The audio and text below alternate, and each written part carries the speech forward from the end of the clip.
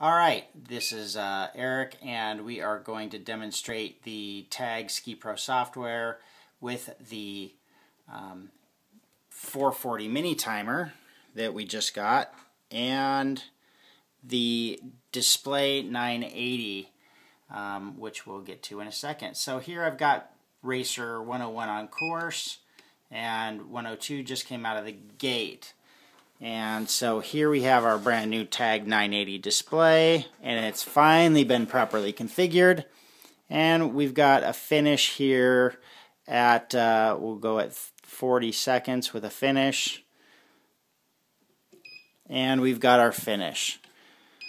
So we've got bib 101. They're currently in first place, and there's no time here. This will show a gap time for the next racer. So our next racer, here we go, our next racer pops up, and we have a finish, and they are bib 102, rank number 2 at plus 180. So now we'll come back over here.